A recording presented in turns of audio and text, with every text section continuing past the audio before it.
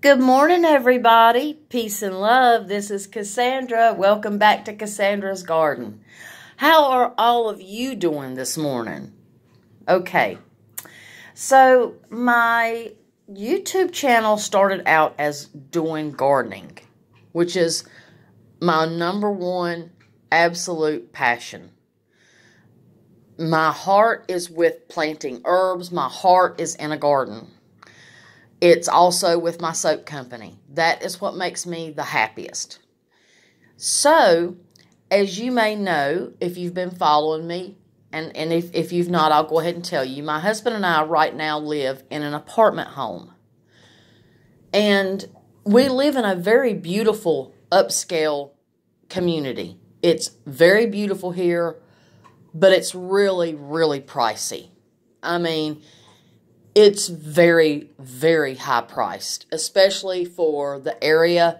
It's really overpriced.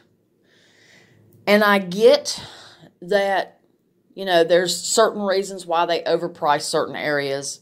That's fine, whatever. But my husband and I are really wanting to become homeowners. One of our biggest holdups has been, where do we really want to buy a home? Because when we buy one, that's it. That's going to be forever. It's going to be our forever home.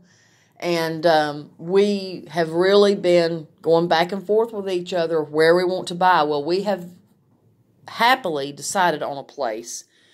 That will come in a later video. So when we move to this particular community, I don't get enough sun out on my balcony. So, a matter of fact, I don't get any sun. So, all my plants are dying. And I didn't want to, bring this on YouTube and tell you guys and gals this, because it was, rather embarrassing. But I'm just not getting enough sun. So, I really got into a big state of depression. Like, I was completely and totally just depressed. I told my husband, we got to get out of here. I can't take it anymore. And I actually told my husband that last night. I said, I don't care. I've got to get out of this place. We have been searching for a rental house just until we can move to the area that we want to. But we can't find anything that's really decent and up to our living standards. So there's another issue. And I'm sure that a lot of you who live in apartments probably have went through the same thing. And I'm right there with you. So we're still looking to, find a place that we can rent until we can move. Because the area that we want to buy is pretty far away from where we're at now. So I got really depressed because I thought this sunroom, this is, my sunroom.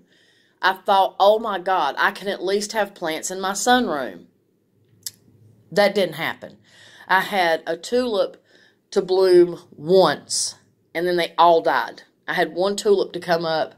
I came home from work, and I screamed to the top of my lungs because I was literally growing tulips in my sunroom. One bloomed, and then they died. They just died. This sunroom does not allow enough light. You would think that it would, but I don't get enough sun here. And I've been really, really down, like just to the point of I'm so brokenhearted. I told my husband, I said, I don't care if we rent a shack as long as I can have a yard to plant, to garden. And I'm just at that point now because I can make it work. I really can, as long as it ain't got no bugs in it, and I can make it work. But we're still looking, and so all my plants started to die, and I was just overwhelmed with grief because I don't want to live here if I can't have plants. I mean, the pool is not that great, people, okay? I mean, this area is not that upscale for the price that they charge. So, this is my amaryllis that I planted in 2019. The amaryllis grew tall and gorgeous, but I didn't have one of these, and it fell over and broke. My heart broke with that flower because it was absolutely glorious. It had 4 ginormous red blooms all the way around on a tall stalk. It was absolutely magical. I was so proud of myself. Well, when I just anticipated I would have to throw the whole thing out. Look at this. It's still thriving. The leaves are so gorgeous. I could not bear to throw it out. Well, now she's had babies. I'm probably going to end up having to transplant these. And I noticed that she does very, very well in here. And what this gets is dappled sun to shade. Well, check this out. My clovers were dying. Okay, I managed to save a few. My daughter got the whole container because her balcony gets lots of sun. Lots and lots of sun. And I had to take some of my flowers and plants and give them to her, and they are flourishing now. Well, I saved one clover, and I don't know why she's browning right there. I don't know. I'm not sure. But look, she's had babies. And look, there's more. You see that little curl right there? See that? See if I can focus. See that little curl right there? Well, that pot's going to fill up with clover. So, one of my other favorite flowers is, it's my company, it's also my company logo, and it has a striking resemblance to the lotus flower, but it's not a lotus flower. It actually grows from the soil. And I found out that I can plant those in here because they are shade-loving plants. So now I'm going to be making lots of videos and giving you educational information about shade-loving plants that are absolutely beautiful. I did not know that there was that many flowers on the planet that did not do well in sunlight, but thrived in dappled sun to shade.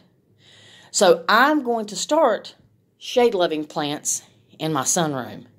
And I cannot wait to go on this journey with you. I hope that you come with me. I can't wait to show you everything.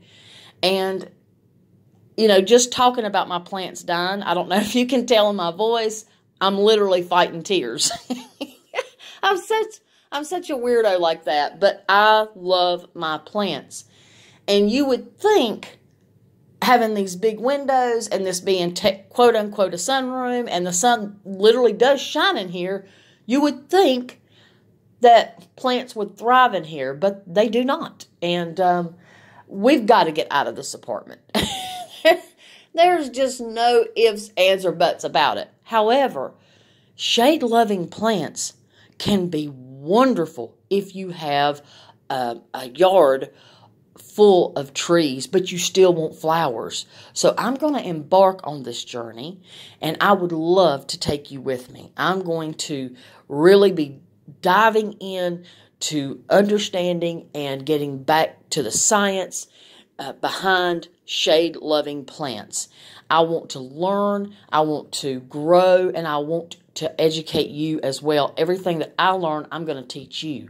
So I'm thinking that my amaryllis is a shade-loving plant because she's done nothing but thrive. Oh my God, wait a minute, guys. She's got 3 babies. I told you 2. Look at there. There's another one. I just saw it. That is so crazy.